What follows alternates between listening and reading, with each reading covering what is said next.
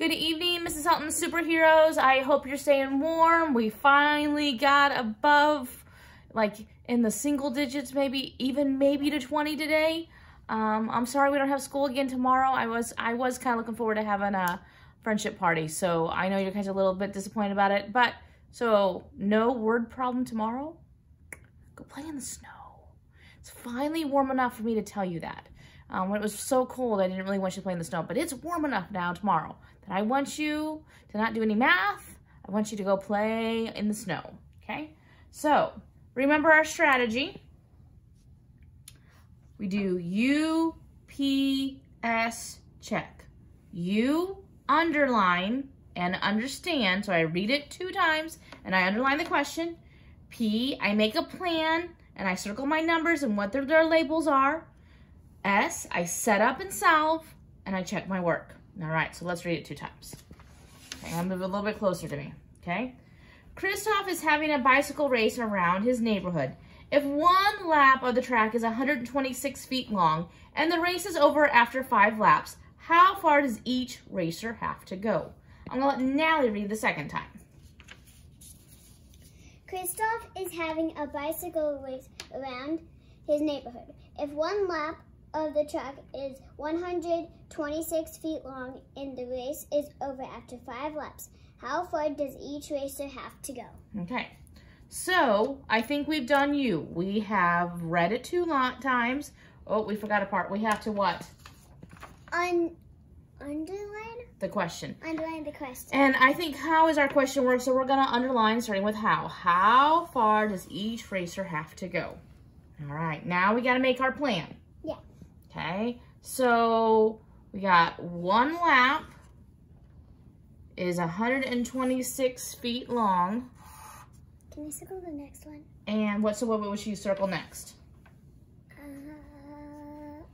5 laps. 5 laps. Okay. So we have each as our key word. I don't see any other keyword there. Okay. This and doesn't mean I'm putting 2 things together because I don't have 2 numbers there. So each, so now I gotta think, is it multiply or is it divide? Well, I don't think the race should be a smaller amount of number than 1 lap. I think after 5 laps, it should be a bigger lap because 5 plus 1 equals 6. Yeah, so we want it to be bigger, so I think we're going to multiply in this case, okay? All right, so we have, understand, we made a plan, okay? Now we need to do the setup, and she wants to draw the setup line for us today.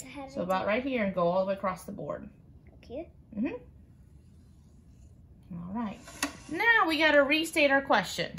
How far does each racer have to go? So I'm gonna go, each racer has to go blank, and then I'm gonna pull feet from the word problem. And then this is a sentence, so it needs to end with a punctuation. So in this case, it's going to be a period. Very good. Gotta check my front of my sentence. Do I have a capital letter? Yes. And a period at the end? Yeah. All right. Now I have to solve, okay? Yeah. So I'm gonna go back to the part that I have some circles. If 1 lap of the track is 126 feet long and the race is over after 5 laps, how far does each racer have to go? So we boxed in the keyword each, so that was multiply. I feel like this is a 1-step problem. So we're gonna do 126 times 5. Okay, so 6 times 5, so we're gonna count by 5 6 times. So 5, 10, 15, 20, 25, 30. So plus 30. Now that's up. Now over 5 times 2, so count by 5 2 times. 5, 10, but now we got to add 3 to it. So 10 plus 3, so grab 10. 10, 11, 12, 13. Very good. Okay, I put my plus 1 there, put my 3 in the tens place. 5 times 1 is 5. 5. Plus one more. 5 plus 1 is? 6. 6. So I think the answer is 630. So I'm going to go ahead and put that in my answer line. But now I'm actually going to check. Well, we learned a different method besides just the traditional. So I'm going to calculate, what is it, T? But remember, we also learned area. So I'm going to use area model to check my work. So I'm going to make a long rectangle. Long rectangle. I'm going to multiply it by 5. Yep. And then I start here in the hundreds place. So this one means 100. Okay, 100. What does this 2 mean?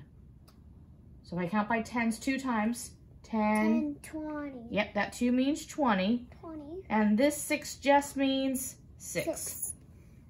And now I can do it this way. 5 times 1 is 5, and I add 2 zeros. 500. 5 times 2, 5, 10, and I just add 1 0. 5 times 6, so we're going to go count by 5 6 times. 5, 10, 15, 20, 25, 30. Very good, 30. So then I can just add it, 500 plus 100 plus 30. 0 plus 0 is 0. 0 plus 0 plus 3 is 3. 3. And 5 plus 1 is? 6. 6. These match. So I'm very confident that my answer is? Right or correct. Yeah. All right. I will recommend a book tomorrow on Epic if you can get onto the internet. If you don't want to do that, I highly suggest maybe doing just like 20 to 30 minutes on iReady if you can on math and reading sometime this weekend. Other than have a little fun this weekend in the snow, playing in the snow. Okay? Yeah. And all right. try to make a snowman. Try to make a snowman. Yeah, that's your goal for tomorrow. That's what I'm going to try to do. All right. Me and Daddy are going to come out, and then we're going to have a snowball fight and try to make a snowman. Okay, sounds like a good plan. All right, have a good Friday. See you Monday. Bye, guys.